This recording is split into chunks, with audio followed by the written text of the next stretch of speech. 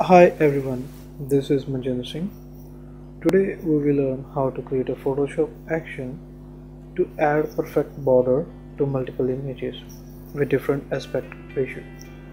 Let's start by opening an image in Photoshop. So here are some images I have. I will open one of them. Now it's quite simple.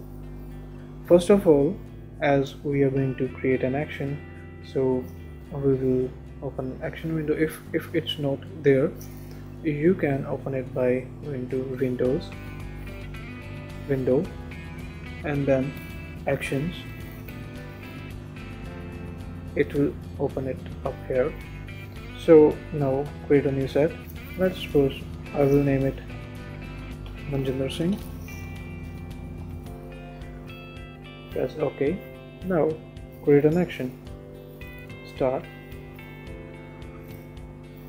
Action name, add border. Press enter or record. Now go to image, canvas size. Now make sure the relative option is checked. Now about units, here if you're using if it's for web, you will probably be using pixels.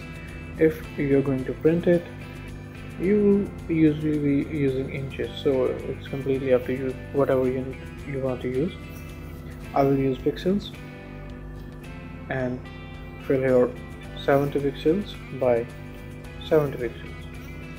And regarding the border, you can choose any color you want. If you want any custom color, you can press others and select any custom color. Even you can pick color from color picker tool from the canvas, but I will use white here, so white for all. Now after choosing white, after checking it's everything is okay, now press OK. Okay, it's done. So now it's time to stop the action. It's done here. Now we need to add this border to multiple images using this action. So we'll close this image. No, we don't want to save it. Go to file, scripts, image processor. Now select the folder in which you have those images. I have it in this border, add white border. Press OK. Now if there are some subfolders, you will check it. Now I don't have any subfolders, so I don't want to include any subfolder. I will uncheck it, and I want to save it in the same location, so I will select this one. If you want to save it as PSD for further editing, you can check this. No, but I don't want to do that, so I will save as JPEG, quality 12. Run action. Now this is one of the important part. You need to add sets here.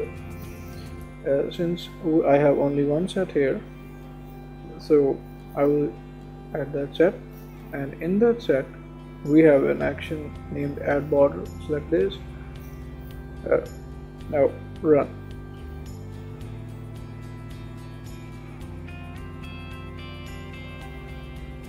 Yes, it's in. Let's check. Now these are my old images. No border is there, no border was there in these. Now I have border in. Now it will be saved as JPEG in separate folder. So here are all the bordered images. Worked, isn't it? Great. Thank you. Thanks for watching this video. Thanks all.